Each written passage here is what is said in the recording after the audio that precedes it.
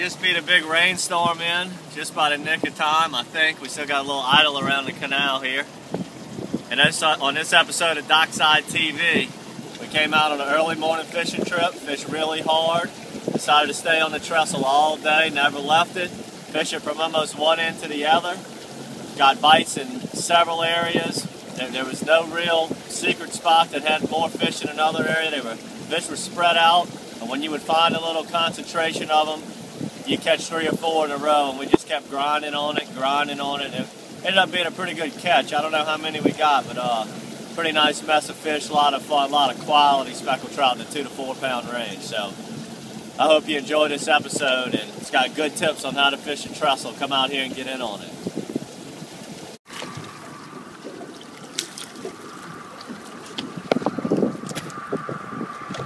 Alright, back on the trestle.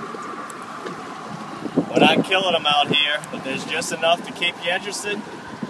Every fish you catch is in that 20-inch class. And what we're doing right now, 3/8 ounce golden eye on the ultraviolet. Jonathan's using the ultraviolet dip with a chartreuse tail. Both are working well. What we're doing, we're fishing the east side on a falling tide for the trout, and then we'll slip over to the west side and we're trying to get a flounder. There's a few trout on the west side, but you want to fish the east on a falling, west on a rising for the specks, and always on the west for the flounder. Big fish out here.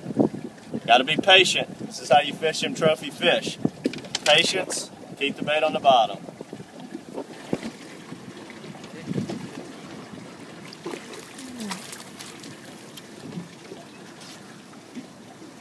Once you find a little patch of fish, kind of stay in that area. They're really spread out. Trolling's working good. We just caught this one on back-to-back casts. So you like trolling, locate the fish, and then grind that area out. They're very spread out, but once you find a few, they're packed together. Nice fish. All right, right now on the trestle. Today we got that nice falling tide. The bite's pretty good. It's been a pretty tough year, and today's one of the better days we're having. We're not catching limits right now, but you can look for 10 to 20 fish on any given day. But what happens when they're far and few between and they're spread out, we're going like 10 minutes without a bite and we're catching 4 in a row. 10 minutes without a bite, 4 in a row. The fish can really lull you to sleep. You got to really keep a close eye on your line. Cast it out towards the bridge, get about a full cast length distance off. And you got to just make sure these bites are so light. Just the slightest little tap. Watch for that line. When it hits the bottom, just begin your retrieve and rail in your slack just enough to where you can feel the bite. And it's just going to feel, the bite's just going to feel like a dragonfly landed on your line. A little bitty tap. And the minute you feel that, you got to rear up and set the hook. You can't give them any time between.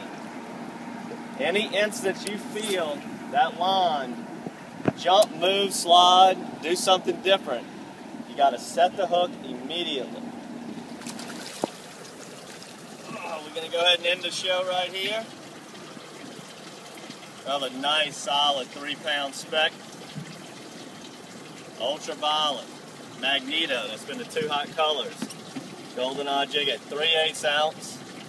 That's what you want to use out here unless the current's running super hard. You use a half. Made a nice catch of 20 trout so far today. We're going to keep on fishing. Just remember, if you come out here and try to get on some of these big fall trophy trout, be very patient. They're spread out. They're hitting it hard, but it feels so light. Remember, just keep an eye on your line. Pay very close attention to everything. The bites are very subtle. Hey, out here, we got 3 or 4 flounder, 18 trout or so, all good fish, just working from one end of the bridge to the other. We've already fished 5 or 6 different areas. Everywhere's producing. Get out here, enjoy this big fish run. It's going to last usually through the middle of December. And for all our other episodes, check us out at www.docksidela.com for all our other videos. Until next time, good fishing.